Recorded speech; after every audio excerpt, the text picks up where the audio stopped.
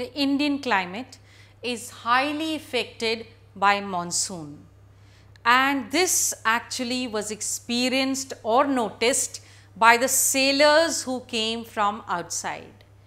And the Arabs understood the mechanism of monsoon on the Indian climate, and therefore the word monsoon comes from the Arabic word mawsam, which means climate. Well, there are certain factors which are responsible for the monsoon in India, and those are, the first is the heating and cooling of land and water. That is the intense heating and cooling of land and water. At the end of May, due to high temperature, low pressure is created, and therefore this makes lot of difference. Next is the shift of intertropical convergence zone, which is also called as the ITCZ, and this is experienced in summer in the Ganga plains, where the low pressure trough is positioned.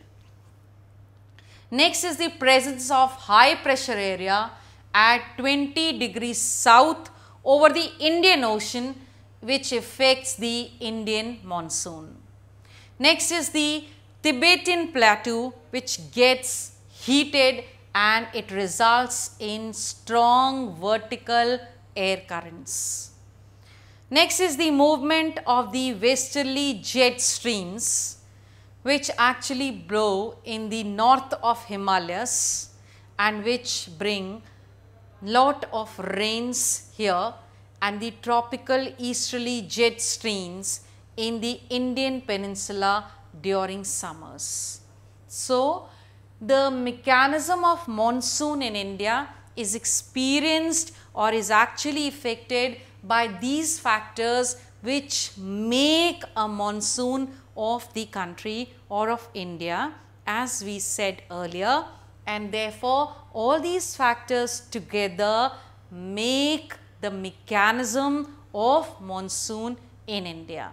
And you already know the meaning of the word monsoon, and definitely it is the one which showers, which gives rain to us, which brings in all the pour from heaven.